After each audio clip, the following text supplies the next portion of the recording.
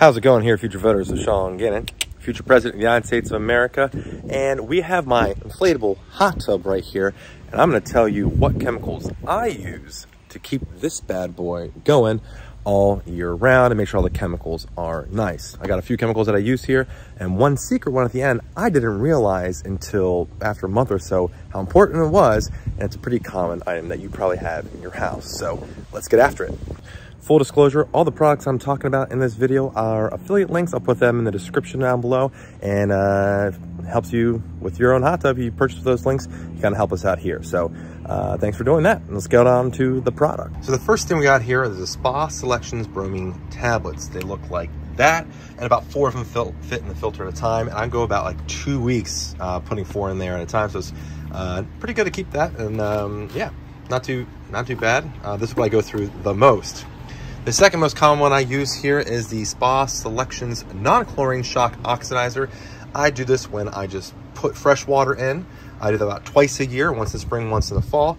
And so that is good to kind of shock the system, make sure everything, any bacteria is cleaned out or dead. Let's say you don't put enough bromine for a while and it goes below the level it needs to be. You can always use this to kind of shock it to make sure everything is kind of killed, and then you keep on going out.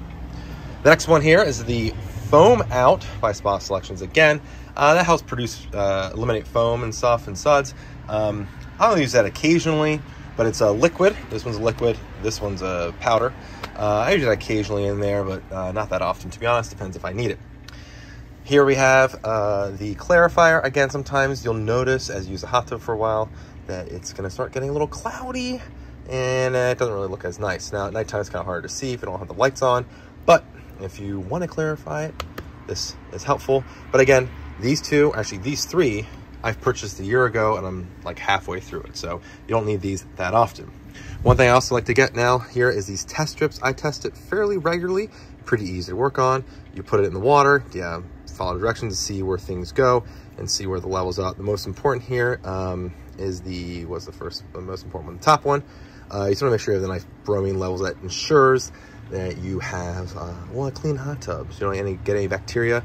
A lot of times mine's above 3, it's like a 5, sometimes brought to 10. Not the end of the world, to be honest. It might dry out your skin a little bit, but it's all right. The main one thing you want to focus about here is the alkalinity, and that gets low quite often. As you put bromine tablets right there, you're going to get a alkalinity that's going to go down. And how do you fix that? That's another thing you want to watch. So bromine, add more bromine, bring that up. And then that causes the alkalinity to go down. And this is the secret product you've been waiting for. And the secret product that helps you here remove the alkalinity or raise it is good old baking soda. This one's from Food Line. I'll even put something in the description there from Amazon. But I just use regular baking soda in the house, and just kind of keep an eye on that. Toss a couple spoonfuls in there when needed, and you're good to go. So baking soda, to be honest, baking soda and bromine tablets are the most used products I use with the test strips. These 3 little ones here in the middle, not so much, but good to have.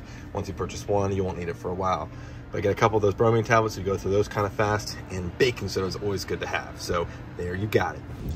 Well, I hope I entertained you enough on how I use my hot tub right there. And if I did, make sure you like this video and subscribe to our YouTube channel. That helps us out here. And if you have an idea, what's this gnat doing my way here? But if you have other questions about what I do with that hot tub, let me know in the comment section below. I'm looking about what videos I can make next, and I need your input. So, as always, this is Sean Gannon, future president of the United States of America, signing off.